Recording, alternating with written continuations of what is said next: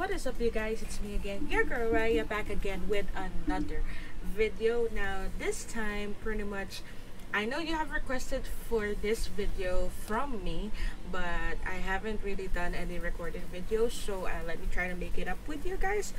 So for today we will be discussing more information on how to farm important items that will help you improve your character in the game. So we're talking about the important currencies like blue diamonds, pink diamonds, alliance contribution, and also the things that you guys can loot or farm if you're already at master level and above.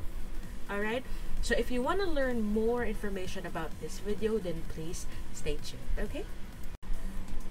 Alright, so to get things started, the first thing on our list would be blue diamonds. Now for blue diamonds, of course, the most easiest way to actually really earn this is by topping up Mucash, and then pretty much by doing top-ups in the game. But of course, if you are a free-to-play player, we totally understand that and we do support you guys on that. So I will help and teach you guys on how to earn your blue diamonds free, okay?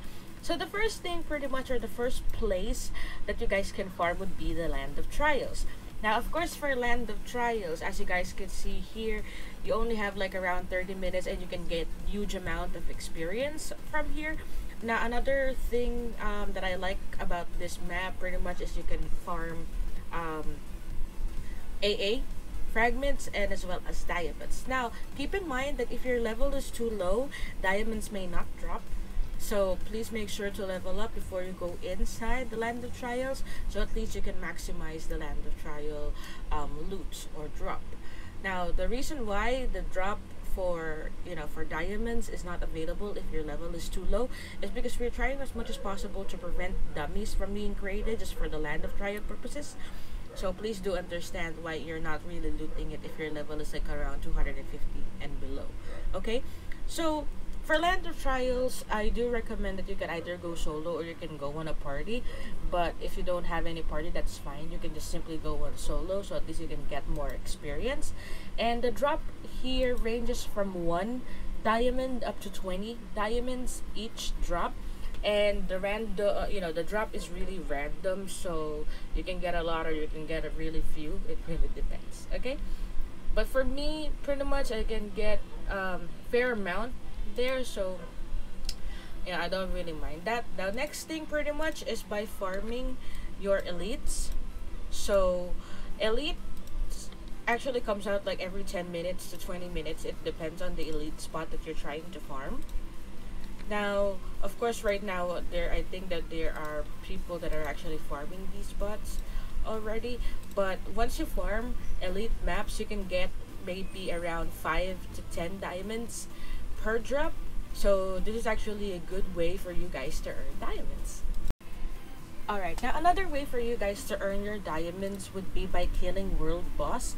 Now it doesn't matter if it's on the abyssal realm or the normal boss.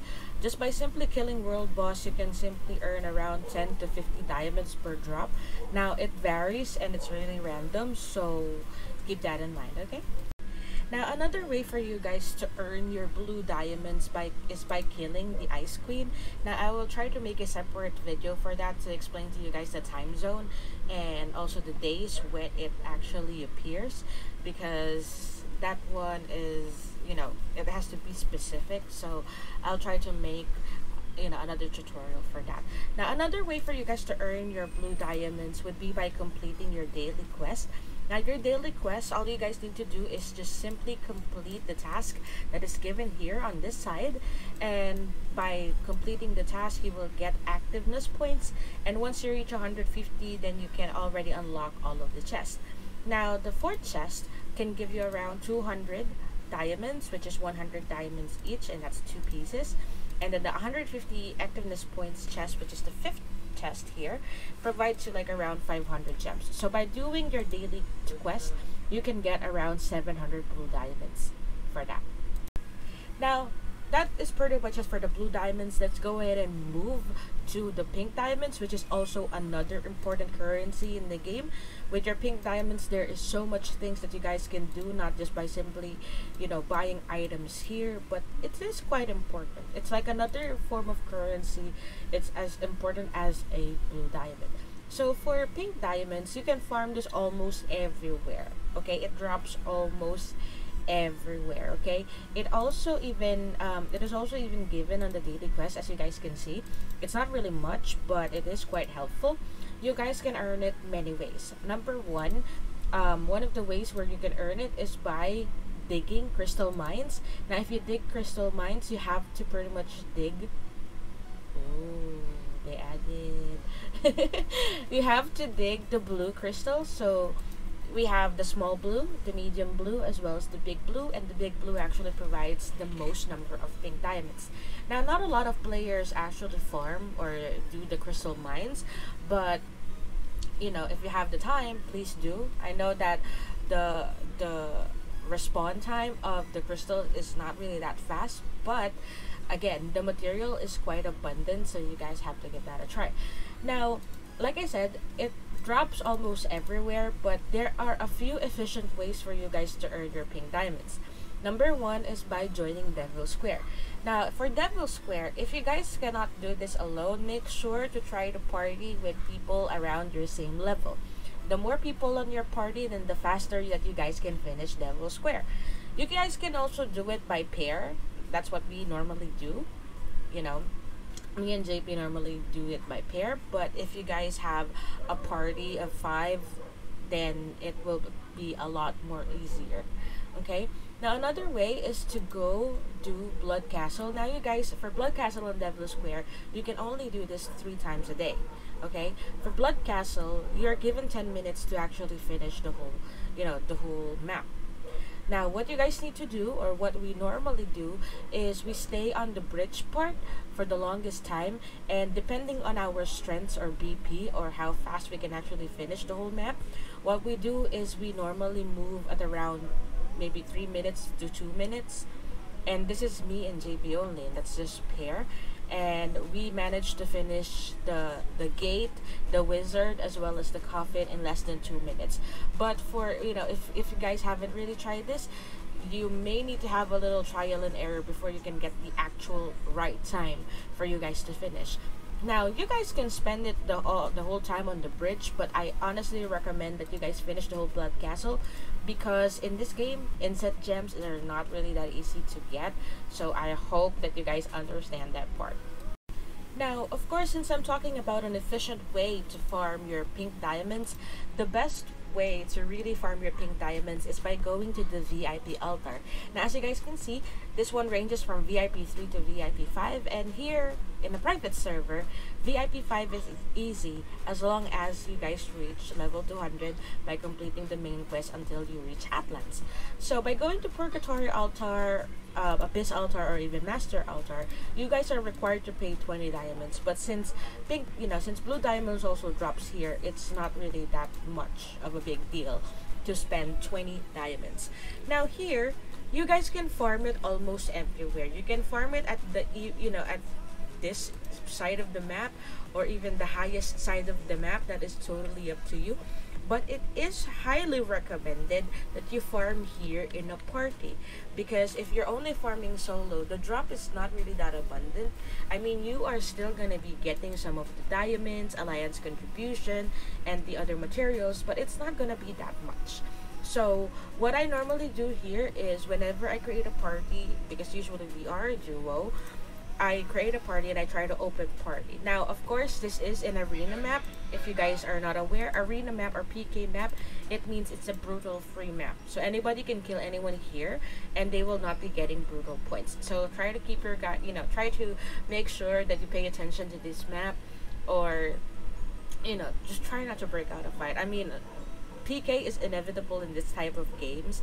It is understandable. So make sure that you have your strategies ready whenever you guys are farming such maps. Okay, I'm just giving you guys a heads up. I got so much items. Oh no. Oh yeah, I claimed my retrieval. I'm sorry. Now again, another one here is going to be your alliance contribution. So alliance contribution is this one. It actually drops in, in the altar maps. So if you guys wanted to earn alliance contribution, this is also one of the best places to farm those. Now, of course, if you guys see my alliance contribution right now is quite high, simply because I also joined events such as Alliance Battlefield and such. So for Alliance Battlefield, by the way, I will be making another video regarding that to provide you guys with information on how to properly register your alliances. So please do keep that in mind, because further negligence to follow simple instructions will lead to us not really sending any compensation, because you guys have been warned. Just letting you guys know. So yeah, pretty much this is again the best places to get your pink diamonds. So just make a good schedule. Time management is key if you guys wanted to earn your items. Now, of course, is it recommendable for us to stay at a altar map all day?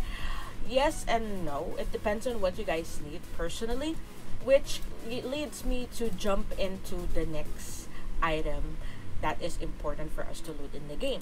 So the item that I'm talking about would be this one. So this one here is the the lucky star. I hate it, I always say falling star. And then Christmas tree. Now these two items, by the way, are used in collect and exchange. Now if you scroll down, you would see here pretty much the items that you guys can get. Now for the snowman actually drops from the ice queen. So like I said, I will try to provide a different content on that, so at least I can show you guys how that works. I did show this one time on a live stream, but that was when I was really weak. So the ice queen was actually quite strong, but now my BP is quite high, so I can actually survive without dying while fighting the ice queen. So we'll try to record a video of that next time, okay? So for the lucky star as well as the Christmas tree, there are items that you guys can exchange, just like orange spirit, orange accessories, and all the extra paraphernalia pretty much that is in here. And there are a lot of very helpful items, and most of the items here actually resets on a daily basis. Now, a few things that I like to buy would be this one. I also like to buy the gem bags, but I try to maintain a good amount of lucky star, because there will be times wherein I'll be needing some of these other items, so I want to make sure that I have enough. Now for the lucky star only drops in normal map as well as abyssal map. So if you stay in VIP altar, it doesn't really drop there, so I don't really recommend staying all day if you're planning to exchange or get some items from the exchange, okay? Now, next on our list is one of the most OP or overpowered weapon in the game, and that is the Archangel. So the Archangel, by the way, drops in normal map as well as abyssal map, and it also drops in Land of Trial. Now, to use this, all you guys need to do pretty much is be on a party. You can also farm solo, but if you want to farm efficiently, farming in a party is actually the best way to go. I'm just letting you guys know. But if you guys want to farm solo, again, that is totally up to you. But if you want it faster, farm in a party. If it's a max party of 5, then the drop may be a little bit more than when you farm solo.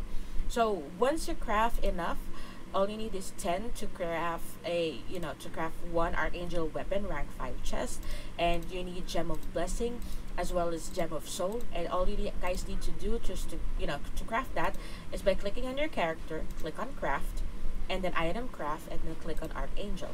You just have to have enough gold and as well as enough materials, and then you can craft. Now, of course, next time I'll try to provide you guys with AA information, or how much AA you guys need in order to craft a specific rank item. But every day it is very important to keep on farming this one, so at least you can get a higher rank AA equipment. Now again, it's not super duper important. I mean, of course the game will be running in the long run, so I do suggest that you just balance it out. Time management, okay? Time management is key. Alright, so moving forward to the next important thing on our list, and that will be the master item drops. Now, the master item drops, meaning these items only drops in places that is master level 1 and above. So for normal map, I'm talking about Lac Leon, Swamp of Peace, Kaluten, Kalutan, sorry, the Benter, and then Niles. And then for Abyssal Realm, I'm talking about Lunar Sea, Plain of Legends, Giant Water River, Low Wetlands, Colorful Rock. Goddess Cape and Tam Temple right now is still under construction, so I don't really recommend farming on those areas as of the moment. But once this is fixed, this is also good places to farm. But for now, you guys can simply stick on the lower level maps. Now, of course, farming in a party would be much more recommendable, but if you want to farm solo or duo, that is also fine. Now, the items that you guys can earn while farming master level maps are, it would be this one, the skill book. The secret skill book, which is this one, is used to awaken your skills. Now, to awaken your skill has to be level 400, and you have to have both ultimacies activated on that specific skill. Now, if you don't have the two ultimacies activated, you are not allowed to awaken the skill. So as you guys can see, I have a couple here that I have managed to complete, and the higher the rank of the awakening, then the higher materials that you guys actually need in order for you to max awaken the specific skill. Now, of course, by awakening the skill, it adds additional features for that specific skill. Like, for example, this one, it adds healing ratio. It has immune to slow and immune to control, like uncontrolled effect. So there are advantages by gaining that. So by farming in, you know, master level maps, then that means you can also have a chance to earn these. Now, next one on the list would be, I don't have it, I just crafted it, sorry. As you guys can see, it's there. But the next one, if you go to craft fruit synthesis, this is another thing that actually drops from that map, and this is the demon type essence. Now again, this is only available for master level maps, so please stop requesting for it to be available for level 380 maps and below, because we will never do it. Because even in the main or whatever, it only drops in master level maps. Now, of course, once you have enough of these, you just have to have Gemel Maya. Once you craft that, you will get random elemental fruits. Now, your random elemental fruits are these, and if you consume those elemental fruits, you will gain stats for elemental stats. It could either be attack or defense. It depends on the fruit that you guys loot, okay? Now, the last item for now for our drop would be our red gear fragment. Now, the red gear fragment again is only dropping for master level maps and above. That's it. So don't expect them to actually drop in lower level maps like 380 and below, like I mentioned. Now, how to use that is very simple. All you need to do is go to collect and exchange, and if you scroll down and collect and exchange, you will see the variety of options for the red gears that we have. So the higher the gear, pretty much the higher the requirement it's needed for you guys to craft that. Now here's the thing, and we are aware, okay, we are aware that the stats that you guys are getting are very, very random for the red gears. So what we're going to be doing is, you know, we're going to be raising that concern of you guys have to them, and we'll see what we can do, okay? But of course, the highest stats out of, or the highest gear out of the moment is grade 13 or rank 13 red gear. And again, this is random, so you guys may get like a double necklace or double ring. It depends. So again, it's quite random, but we'll see. I am currently using a Lucky Strike gear as of the moment, and I'm currently happy with the stats that I got. So I hope that you guys find this quick tutorial useful. If you do have some questions or concerns, you guys can leave them on the comment box down below. Again, I really appreciate that you take the time to finish this tutorial, and I hope you find it helpful. Peace out. XOXO RaiA.